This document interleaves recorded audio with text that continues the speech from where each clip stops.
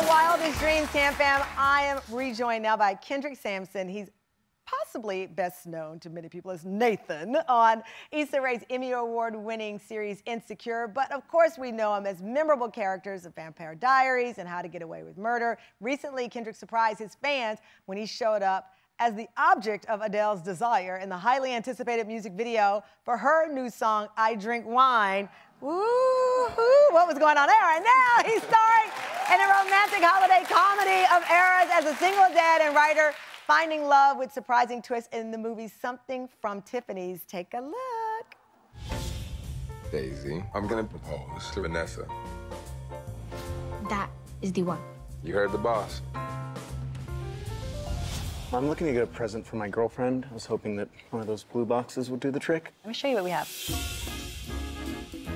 You're not gonna open the box? No, I can't. What if it is what we think it is? I don't know if I'm ready for this. Merry Christmas. I don't know what to say. Me neither. You're beautiful. He got my ring, I got his present. You gotta go get the ring back. Hi. Hi. You're fine as hell, too. What are those, Hazel? Oh, my God, Terry. Please welcome back actor Kendrick Sampson. I love it. I can't wait to talk about the movie. I have to tell people a little backstory with you and Maury. You met in Flint in 2018 when you went to Flint, Michigan. Yeah, we went and me and Shailene and a bunch of people went out there, and you know, she was so incredible and teaching, you know, raising awareness around what's happening during the Flint crisis. And she gave us a tour and she told us, you know, what was happening, and it was so inspiring. I mean, these kids that are doing, what was I doing at that age? Definitely wasn't that. I was over here like, where are these shaking dog toys? And she's out saving lives. Saving lives. I know, when she started crying there, we both were like, what? Oh. Oh, I mean, because we know how hard it is. Especially her. Especially her. So we're both Texans. You grew up in Houston. Oh my God. Okay, clearly you brought your aunts and relatives with you. I didn't even know to dream this big until I saw Iola Johnson, the first black woman who anchored the news in Texas. And my dad said, if you get your grades up, you could do that too. Well, and I tried my best to honor my dad and do that. Thank you to Iola for I know, thank you, Miss Iola Johnson, for being Yo. an inspiration. What inspired you to dream this big? You. No. No. I mean, I've always had a big imagination. Yeah. Like I used to, I don't know why I would tell this, but I used to sit at my little desk and think that these were elephants during nap time. I didn't nap. I was up there having battles with animals as my hands, like,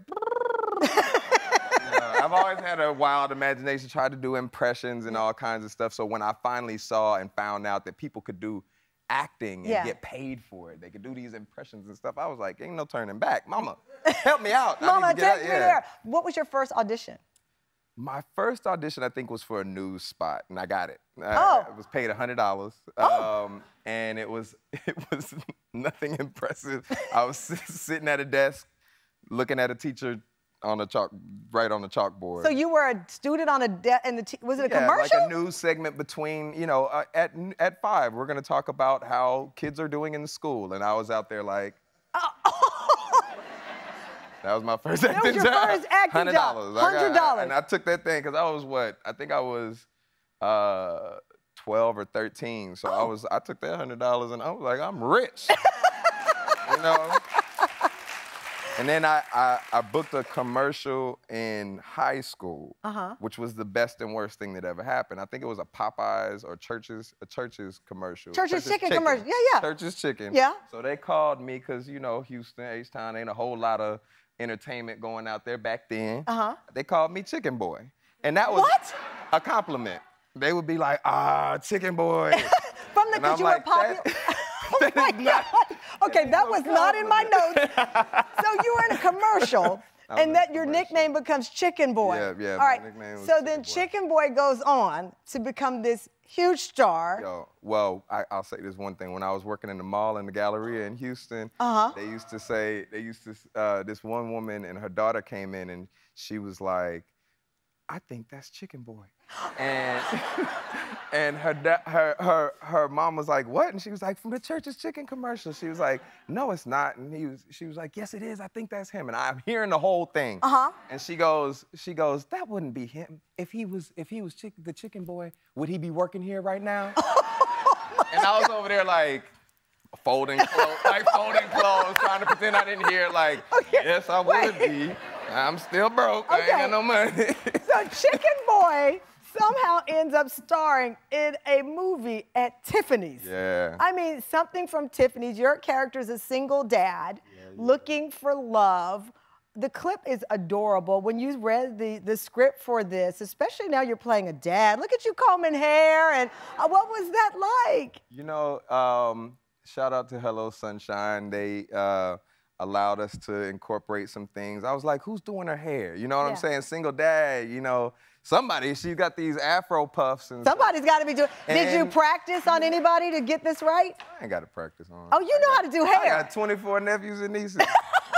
I don't need no practice. So I you say, were ready give me that for toothbrush. You know, no, I'm just playing.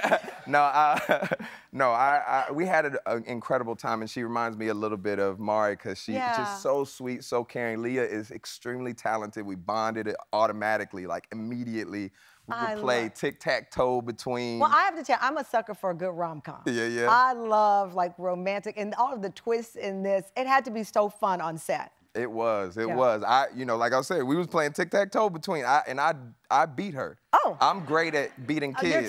See, at games. Listen, I'm great at beating. I will beat a kid. I ran track. I'm gonna race past you. Everybody don't win all the time. My son will never win anything until he's earned the right to beat me at something. I'm telling you. So the holidays, because it's Wildest Dreams. I heard you're taking a trip to Africa. I am going for the first time overseas. Oh, you've never been overseas? I haven't been to Europe, Asia. I've been to North America, Central America, South America. Yeah. I've been to the islands. I have not ever been overseas. So Chicken Boy gets to fly across the country. And so, and I said that I wouldn't go. This was just a personal thing for me. I'm like, somebody's gonna pay for me to go to Europe. I'm blessed. I'm praying on that. But I'm not gonna spend my own money unless I go to Africa first, right? So this is me and my trip. Ain't no like PR No, I thing. love that. I love that because I had connecting these with my goals in people. my career. I was like, okay, I'm gonna do this for myself. I wanna buy this with certain ages. So you're going to Africa. Where are you going? Senegal. You're going to Senegal? Senegal, yeah. I've never been. One of my closest childhood homies, Anna Jope, who's now in The Nanny. She's incredible. We grew up together, high school. This is huge. So two huge stars are gonna walk around? She's from Senegal, and she's been telling me how amazing it was since middle school, you know, high school. So I've always wanted to go. So this is your wildest dream. It's one of my wildest dreams. You've worked this whole career from $100 to now being able to fly yourself to Africa for your. I love that. I invested that $100. I took that $100. I said, give me that. Well, we are so happy, not just because of fellow Texan, but you're a great guy. Thank you so much for surprising Mara. We love you, and keep making those wildest dreams come true. Listen, don't miss it. It's adorable. Something from Tiffany's on Prime Video. As Whoopi Goldberg, my friend, likes to say, grab you some wine, sit back, and laugh and fall in love. You're going to love this movie. Thank you, Kendrick.